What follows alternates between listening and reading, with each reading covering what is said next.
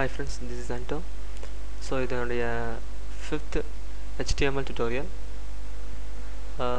This is my website. For more videos நீங்கள் இந்த வெப்சைட்டில் போய் பார்க்கலாம். ஓகே, இப்போ வந்து நம்ம வந்து ப்ரோக்ராமுக்கு போகலாம். ஸோ ஃபஸ்ட்டு வந்து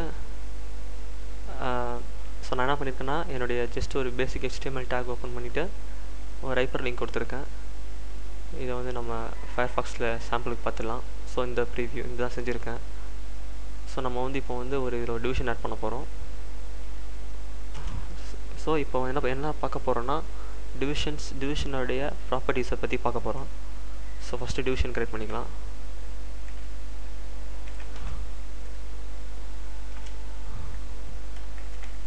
டிவிஷன். ஸோ இங்கே ப்ராப்பர்ட்டிஸ் டிவிஷனோட ப்ராப்பர்ட்டிஸ் ஆட் பண்ண போகிறோம். ஸோ டிவிஷனோட ப்ராப்பர்ட்டிஸ் ஆட் பண்ணுறதுக்கு ஸ்டைல். ஸோ ஸ்டைலில் இருந்து ஸோ இதோட பொசிஷனை வந்து absolute. So we need to fix the position first.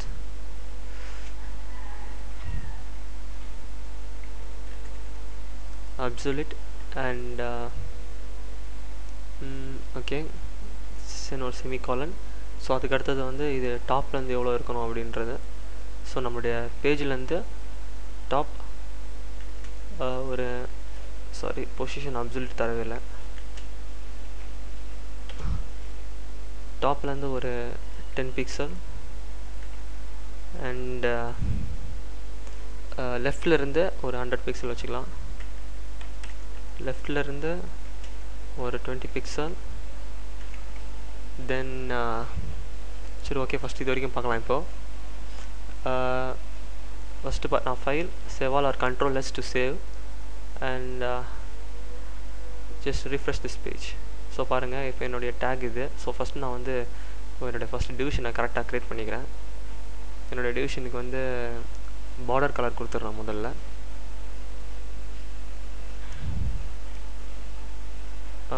So என்னுடைய பார்டர் கலர் வந்து எப்படி கொடுப்பேன்னா, ஸோ ஃபஸ்ட்டு பார்டரை கொடுத்துட்றேன். பார்டர் வந்து 1 பிக்சலில் இருக்கணும். 1 பிக்சலே கொடுங்க, அதிகமாக தேவையில்லை. 1 பிக்சலே அதிகம் தான். 1 பிக்சல் அது வந்து சாலிடாக இருக்கணும். சாலிடு சம் கேப் விட்டு அது என்ன கலர் அப்படின்றத மென்ஷன் பண்ணுவோம். நான் வந்து ரெட்டு கொடுக்குறேன். சரி ஓகே, இங்கே நான் ரெட்டு கொடுத்துட்டேன். ஸோ நான் என்ன கொடுத்துருக்கேன்னா என்னுடைய பார்டர் வந்து 1 பிக்சலில் இருக்கணும், சாலிடாக ரெட் கலரில் இருக்கணும். அது பொசிஷன் அப்சல்யூட்டு. டாப்லேருந்து 10 பிக்சல், லெஃப்ட்லேருந்து 20 பிக்சல் கொடுத்துருக்கேன். ஸோ இப்போ பாருங்கள், சேவ். என்னுடைய அந்த பேஜை ரீஃப்ரெஷ் பண்ணி பார்க்குறேன். ஸோ வந்துருச்சு. ஒரு என்ன சொல்கிறது, ஒரு டிவிஷன் க்ரியேட் ஆகிருக்கு. என்னுடைய பார்டர் க்ரியேட் ஆகிருக்கு அந்த டிவிஷனுக்கு. ஸோ நான் இதை எப்படி டெவலப் பண்ணுறேன்றதை பாருங்கள். ஸோ அதுக்கு வந்து என்ன பண்ண போகிறேன்னா என்னுடைய டாப் அண்ட் லெஃப்ட் இதை மாற்ற போகிறேன். அதாவது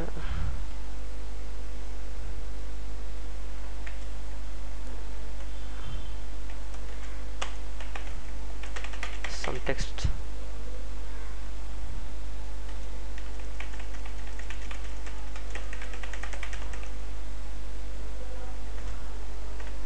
ஒரு பேராகிராஃபாக க்ரியேட் பண்ணிக்கலாம்.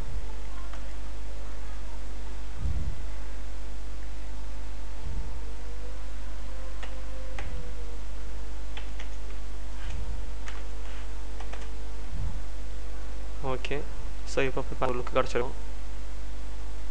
நமக்கு லேயர் கிடச்சிடுச்சு. ஸோ இதுதான் இப்போ நம்ம வந்து அட்ஜஸ்ட் பண்ண போகிறோம். So டாப்லேருந்து 10 pixel and லெஃப்ட்லேருந்து 20 pixel.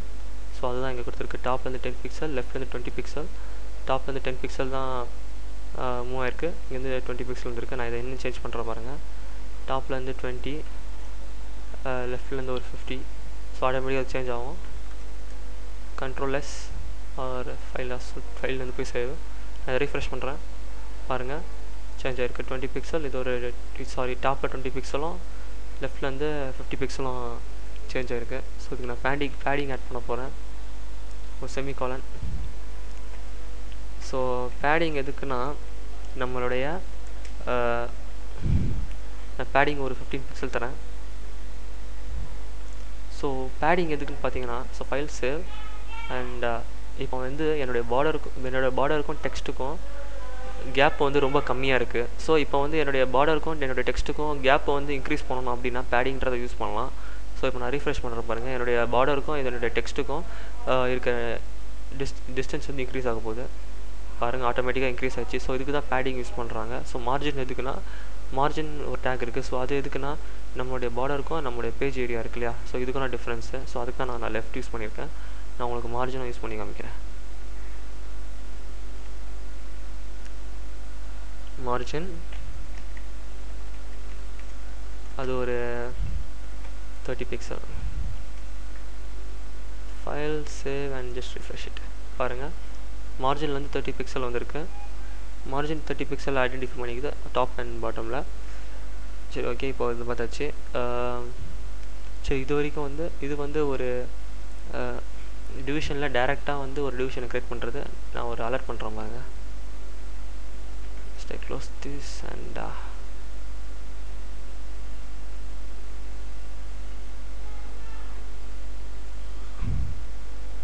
Just இந்த டிவிஷனை மட்டும் காப்பி பண்ணிவிட்டு நான் கீழே போட்டுடுறேன்.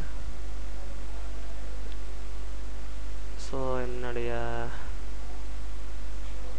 Top okay, பேடிங்கும் okay. ஸோ என்னோடய மார்ஜின் வந்து இது வந்துட்டு 90 கொடுக்குறேன் என்னுடைய செகண்ட் டிவிஷனுக்கு. ஸோ என்னோடய 2 டிவிஷன் கரெக்ட் ஆகிடுச்சு.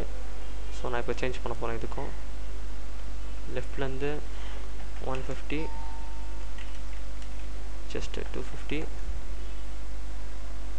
இதுலேருந்து ஒரு 200.